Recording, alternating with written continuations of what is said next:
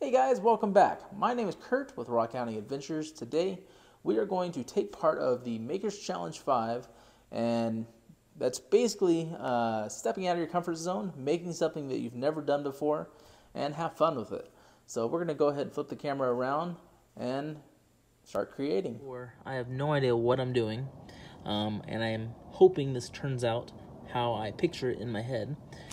But we went ahead and ordered some bismuth. This is going to be my first time making bismuth crystals, but I'm going to try something else that I had in mind, and I hope it'll work out. I'm going to use my hammer real quick just to try and break this up, because I have a small little like coffee cup mug thing I'm going to use, and we're going to go ahead and just kind of break this up, or try to break it up.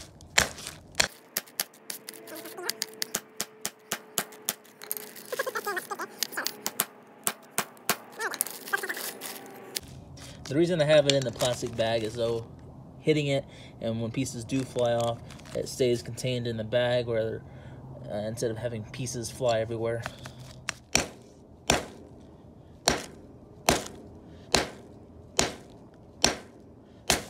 Oh, that's what I was trying to avoid happening, but yeah. Pick these pieces up.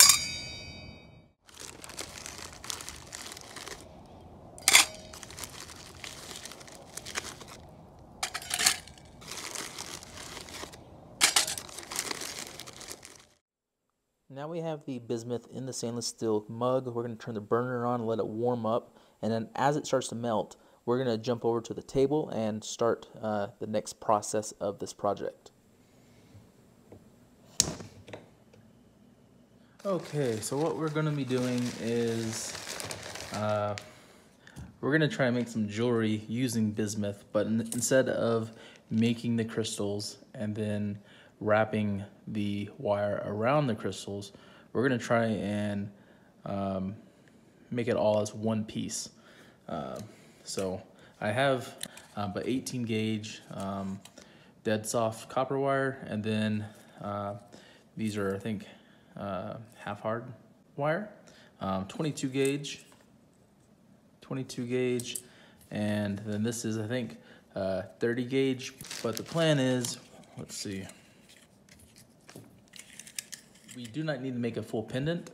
We just need to make like the bell for it. And let's see, we're gonna go with this size, and we'll be using these pliers to start the bell process. We're gonna make different sizes. So let's see, this, this.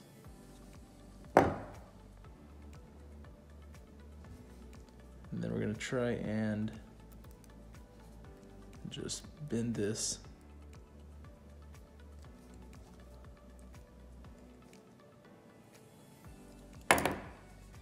Now we're gonna use the 30 gauge copper wire, and we're just going to take this and we're gonna hold it right here, and then just take the wire and wrap it around right here a few times.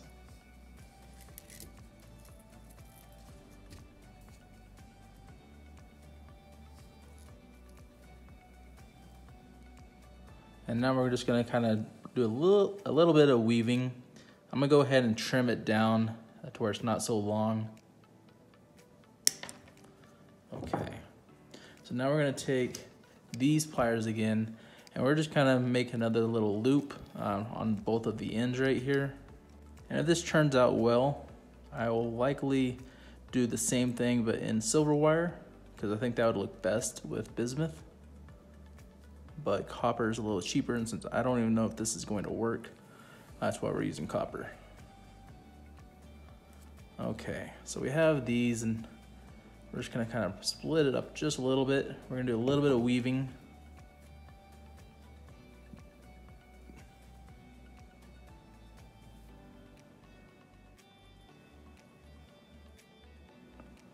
Okay, So now we're gonna go ahead and clip it right there. So if you guys understand what I'm doing.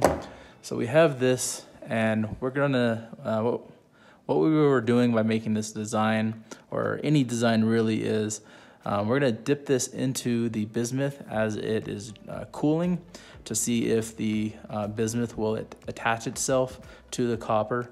And then adding all of this texture in here is going to allow the bismuth liquid to fill in all those gaps. And that way it has a better grip, so that way it will not fall off of the wire so easily. So we're gonna make a couple more of these. Before we continue, let's check in on the bismuth. It seems to be melting really well. I have the video speed times 10, so that way it's not a 30-minute part. But let's go ahead and jump back over, and I'll show you the new pieces. For right now, so that we have this one right here. And again, it doesn't really have to be super pretty because this is just to add texture to the wire, so that way the bismuth will attach itself to it. There's this one that's just very basic. And then this one has a little bit more of a prettier design for the bell. We're probably only going to put it into about right here, so that way this whole part is showing and this part is covered up. But let's go over to the stovetop and try it with these three first, and if so, we'll be making more.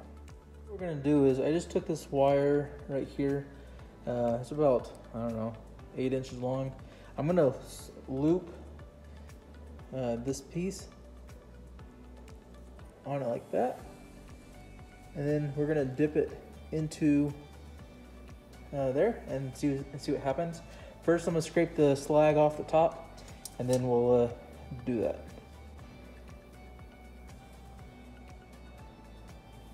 There we go.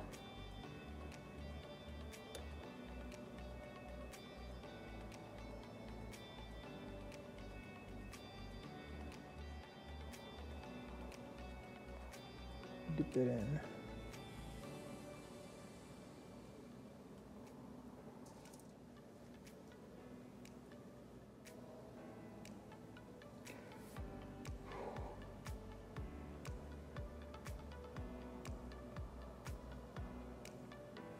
Man, that's hot. My fingers are burning. Okay, so I put a wire around this so I can use it with my hot gloves. And scrape the top of it again. Whoops. Kicking the tripod all over the place.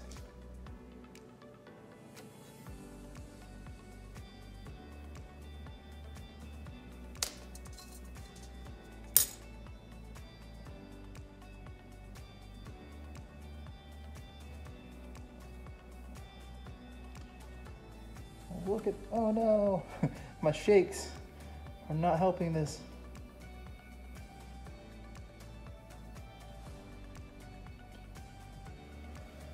Okay, we're gonna drop this one in.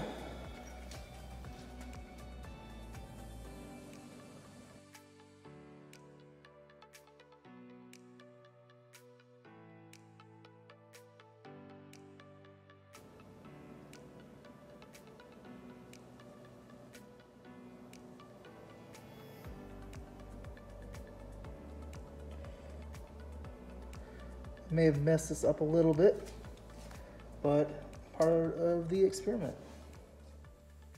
Okay, so before we continue the video, I just want to stop and show you the three pieces that I made, which is more of like trial and error. The first one we started off with was, I think, this one. And if you noticed in the video, once I pulled this out of the bismuth liquid, I continue to dip it back and forth back in, which is something you do not want to do because it ruins the symmetrical details that it creates, and ends up with something kind of like what I have, which is very sparkly, very beautiful as far as colors go and stuff, but it lacks in the type of detail that I'm looking for these pendants. So this is the first one. The second one was this one, that I don't really like at all. And then the third one, the last one you just watched, was this one right here. Whenever you dip the pendant in multiple times, it adds more layers, like a runny, dried layer to it, which ruins that texture I was just talking about, and just doesn't look that great. So I'm going to continue, but we are going to change the way I make the bells into something a little bit more simple, so we can continue this trial and error.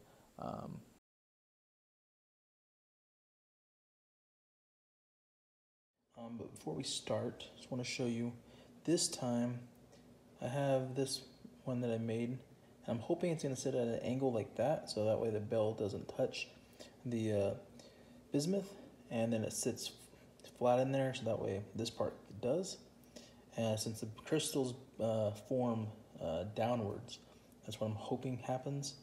And I put it on this wire to suspend it on the bottom there, so that way, because I have really bad shakes, and I'm hoping the having it perfectly still helps form better crystals compared to the ones you saw a moment ago from the first try.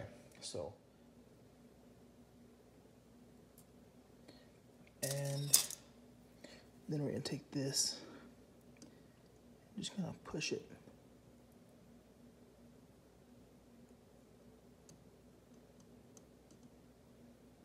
There we go. Looks like the back of the copper bell is gonna get a little bit on it, but we may be able to work with that.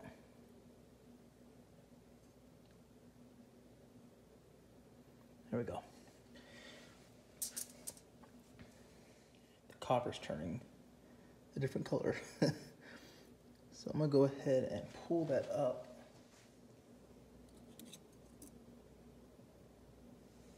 And I'm not sure how this looks, so we're gonna put it off to the side. Just gotta figure this out a little bit better. So I'm gonna try this style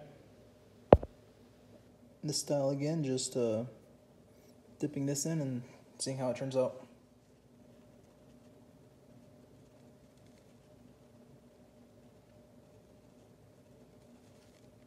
I can just hold this still. Well, that's kind of cool. I'll set this one off to the side, let it dry. And it's not too hot. I just burned the heck out of my finger a second ago. Ouch! Yep, that's hot.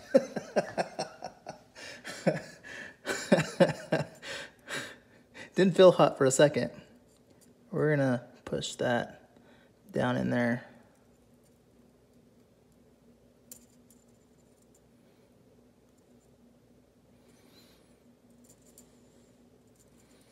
I really hate how I have the shakes so bad sometimes. Okay, we're just gonna let that sit there for a little bit. While we're waiting on that crystal, here's this one. I think it would have been way cooler if I didn't drop it back in there. But it's still kind of cool. I may put it back in, remelt it, and get a different one out. But it's kind of cool.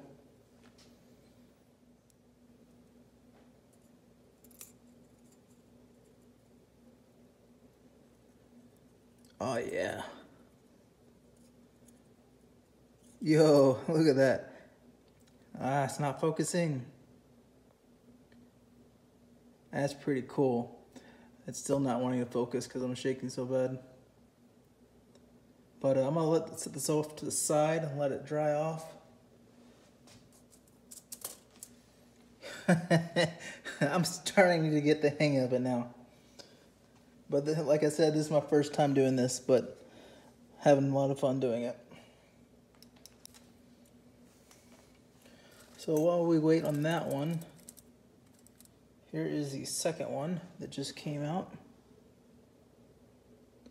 So I think, I'm thinking I'm gonna have to take some diamond files and kind of file upwards at an angle to even this out, because I don't really like how it's flat on top, but I know that's how it's supposed to be. So yeah, kind of cool though. Well, it did not turn out. Nope.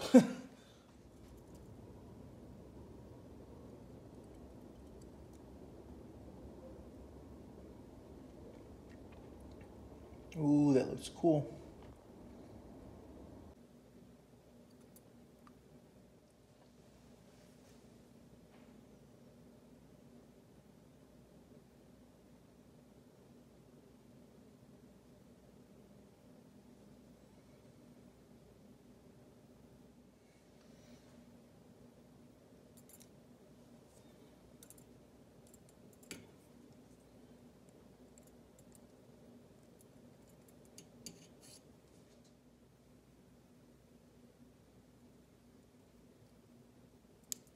Oh no, this is pretty big. Oh my gosh. I was not expecting this. I was wanting it a lot smaller. Oh my gosh. Look at that.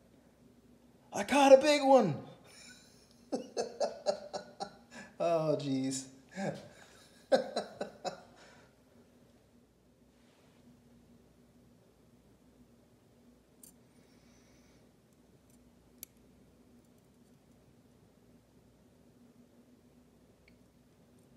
Covered up. So I'm gonna go ahead and pull it.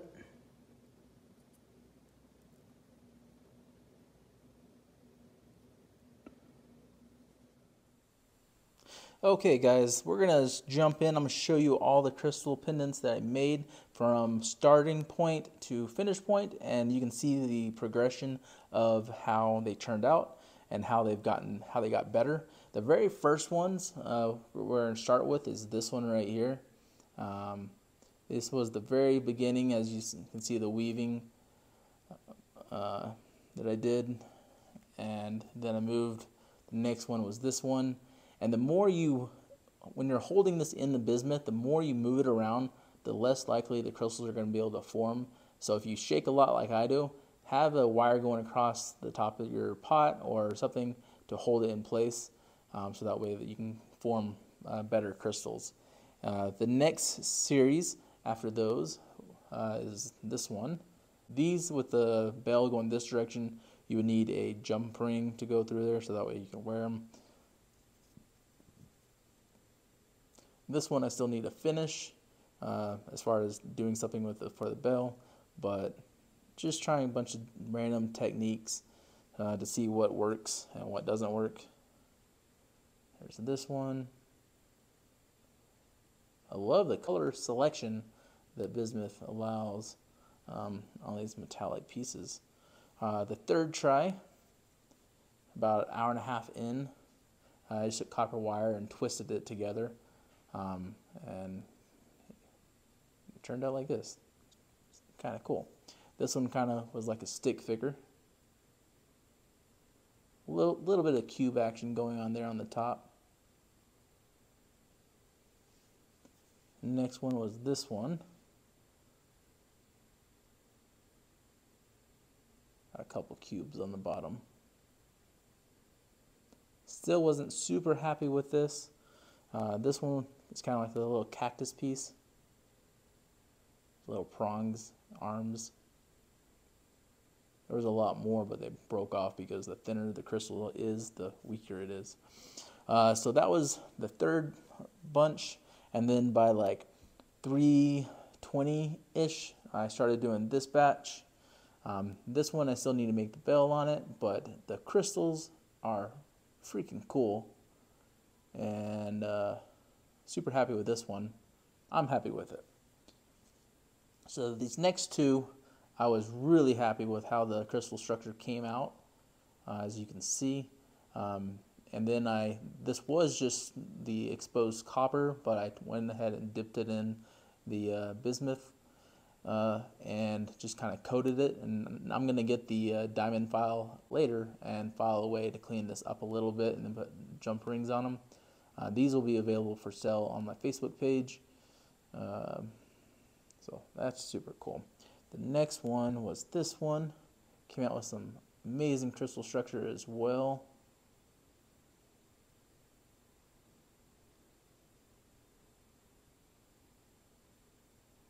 That's super cool. And then this one was the only weaved one that actually turned out really nice. Look at that. I don't know why the camera's showing these as like so dark, because they're not dark at all. Or I guess that dark that you're seeing is the actual purple and dark blues. But that's beautiful. And then the last batch that I did was this bunch over here, and I pulled this bad boy out, this big fish. I started getting delirious a little bit. Yeah. So like I've noticed when making these, having the U shape, just this wire and bending it upside down to where it's open on the top, is the best way to make these pendants. And so if you leave them in for a long time, this will happen. But if you leave them in for a short period of time, they'll turn out looking like this, which is what I was wanting. And then later you can take this, bend it backwards, and weave it with the smaller gauge wire, like this one. I still got to finish off that area, but this is what I was going for. Super cool. And then the last one is my favorite. I did a triangle shape on the bottom with the opened wire, and then left it in for probably a solid minute, and pulled out this one, which was, sorry for the shakes. There was another crystal going off this direction, like from here to here, but it fell off, which I was fine with. But this one is going to be a gift for someone, so I just need to finish weaving it like this one. And yeah, but I also made some small crystal bismuth crystals while I was waiting for these to dry. But anyways, I hope you guys enjoyed this video, and make sure to stop by all of the channels that are participating. I'll have their links in the description in order. Mine is posting a day late because a bunch of issues took place, but I am happy with my results, and I will continue to be practicing them, so you will see more of these on future videos this year, and as I perfect my techniques on how I make these pendants. And I had a ton of fun. Part of the reason, or one of the reasons Maker's Challenge exists, is so that way you get out of your comfort zone and try creating something new that you've never worked before, and just have fun with it. And that's what this was. It was a ton of fun. But I will let you guys go so you guys can go check out the other awesome content, and I'll see you guys next time. Remember to subscribe if you're new. Help me out. When we get to 5,000 subscribers, we'll be giving away some UV Beast black lights. And have an awesome day. Peace out.